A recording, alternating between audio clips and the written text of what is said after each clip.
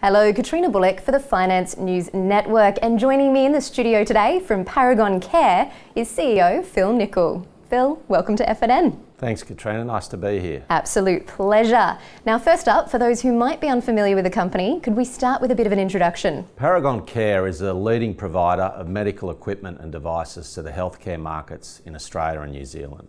We've established long-term relationships with over 100 manufacturers of medical equipment around the world. And we supply the majority of hospitals and healthcare facilities in Australia and New Zealand.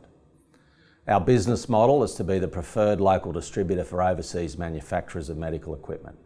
We've got around 400 staff and strong capabilities across sales, marketing, regulatory, logistics and service.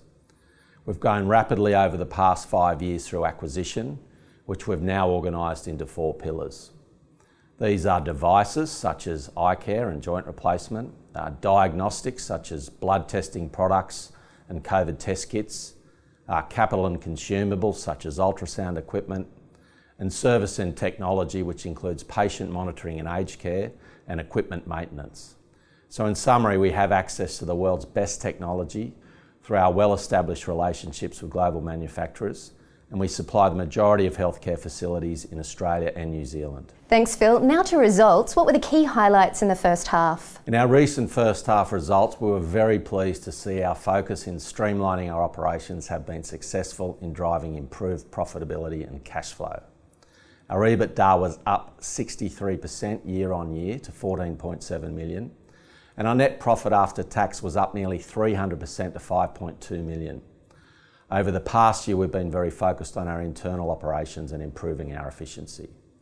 These initiatives, when combined, have generated around $7 million in annualised cost savings. The significant turnaround in our operating cash flow to positive 15.5 million was driven in part by an improvement in our working capital cycle. In Q1, we paid out over $14 million in earn-outs relating to previous acquisitions, and we now have only $1 million of earn-out payments remaining.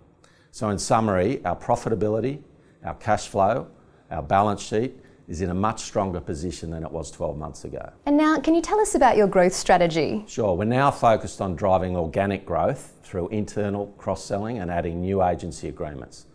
We're also leveraging our buying power across the different pillars. We're seeing increased collaboration between the pillars to supply a greater product range to a single customer. So our growth strategy is really to have a great product portfolio in combination with an efficient operating model to deliver sustainable growth. And Phil, what is the outlook for the next half? Our operating performance continued to improve in Q2, and we're seeing signs that the economy is slowly getting back to a COVID normal environment. Our focus for the second half is on business as usual, continuous improvement. With a stronger customer focus, we're now improving this model to grow revenue and continue increasing our margins. And Phil, before we let you go, is there anything else you'd like to add? Yes, we operate in a $4.4 billion market across Australia and New Zealand, and we only have a relatively small market share. So our lean operating model and our clear competitive advantage, we're very well positioned for future growth. Phil, thank you so much for the update today. Looking forward to catching up with you at the full year results, if not sooner.